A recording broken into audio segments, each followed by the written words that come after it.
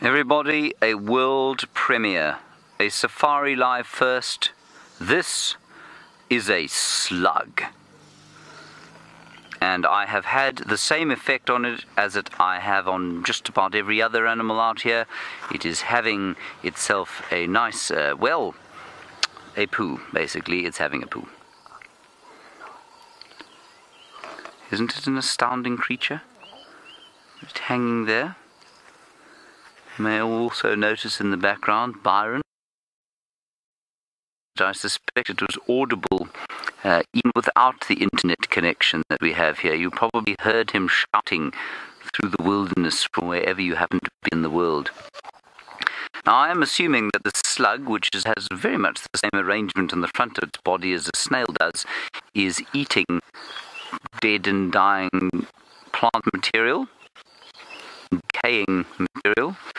It's got two little bits that stick out the front that it seems to be sensing what it's walking on with, and of course the two eye stalks with their little pupils.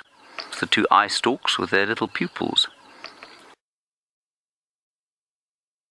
I'm going to wipe on Andre's shirt as soon as we next go off air. I think this is distasteful, having that thing hanging out of the bottom. Let's take it away. Isn't it amazing? And it's not stressed in the slightest. It would curl up into quite a ball, well, a bit like a pill millipede. It'll sort of crawl up into a fairly hard ball. It's a bit like when you flex a muscle and it goes hard. That's what it would do. So it isn't in the least bit stressed. I just put my hand in front of it and it crawled onto the hand. And I have to tell you, this is becoming quite a trying sighting because I'm being savaged by biting flies on my legs. But don't worry, everybody. Such is the selfless nature of my personality that I'll keep trying.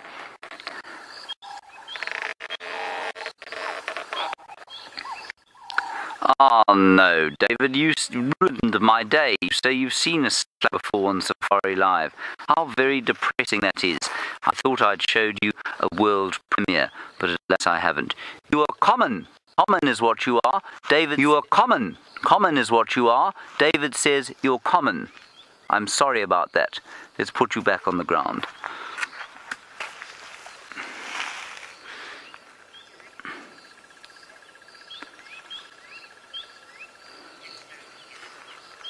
Dear, I'm being attacked now by it. It's sucking the blood up.